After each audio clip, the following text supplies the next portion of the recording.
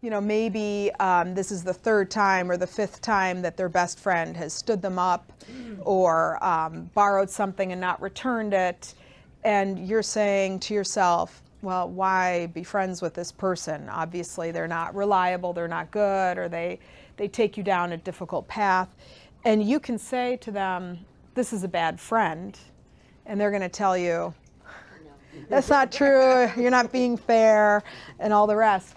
And so sometimes what's helpful is just being observational and helping them think through a situation. Like, oh, I think, is that right? Is that the third time so-and-so has done this?